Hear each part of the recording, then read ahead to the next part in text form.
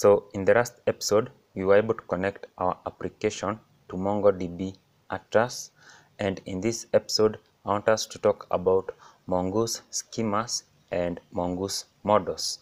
Now, to create our first model, we'll come to the root of the application and add a new folder called models.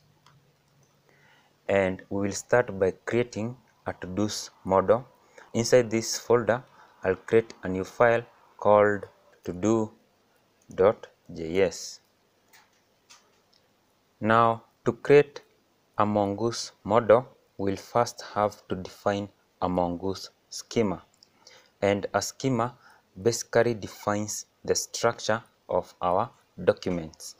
So in MongoDB, instead of having tables and rows, we usually have collections and documents. So let's first create our to-do schema, and you'll see why we need a to-do schema and how it is useful. So the first thing we will do is to import the Mongoose module in this file. So right here, I'll say const mongoose will be equal to require in brackets mongoose. And with this, we'll now be able to create a Mongoose schema.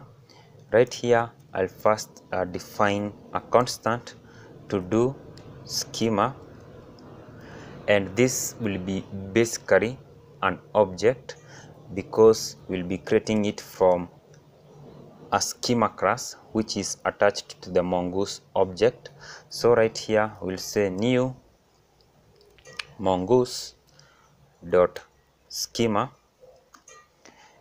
and in here we will add an object, and this object have properties of our document. So if we want a to-do to have an author, this is where we will add that property and add its type. Okay, so right here we can add a name for our to-do, and you can set the name to be of type string.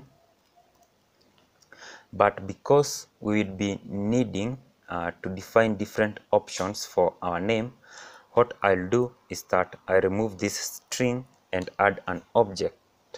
So right here we can have multiple options. The first one is type to be string,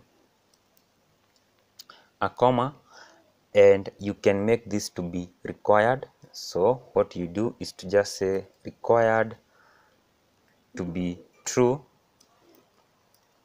and this will act like a validation. So when you submit an empty form where we don't have a name, you'll get an error. Okay, and then right here we can set a minimum length. So we just say min length to be of 3, and also you can set a max length if you want. So I expect our to-dos to be short ones. So right here I can set a max length to be of 200 characters. So this is how we simply create a Mongoose schema. It's an object coming from this schema class, and we have properties. We can define properties for our schema.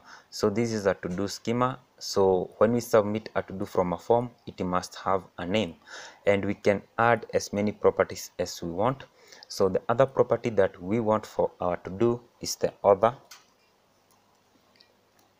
and this can be of type string,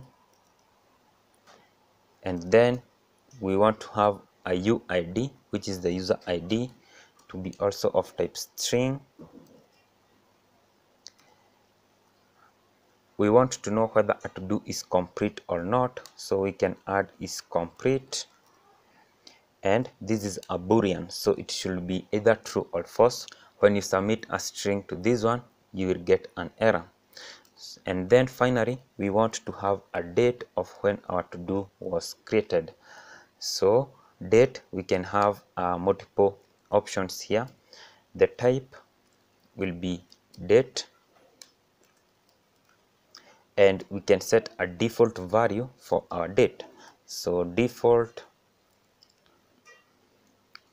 to be new date, and we invoke that function.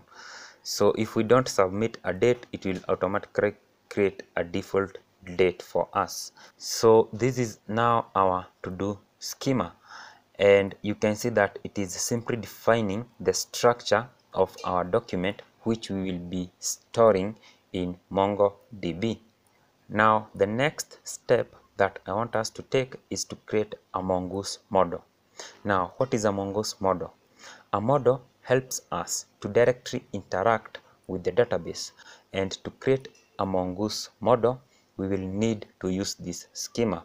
So right here, I will create a new constant and I'll call it to do.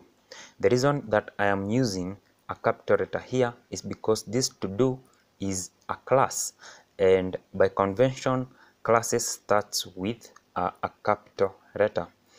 And then right here we'll set it to be equal to mongoose dot model, and then inside here is the name of our collection in singular form.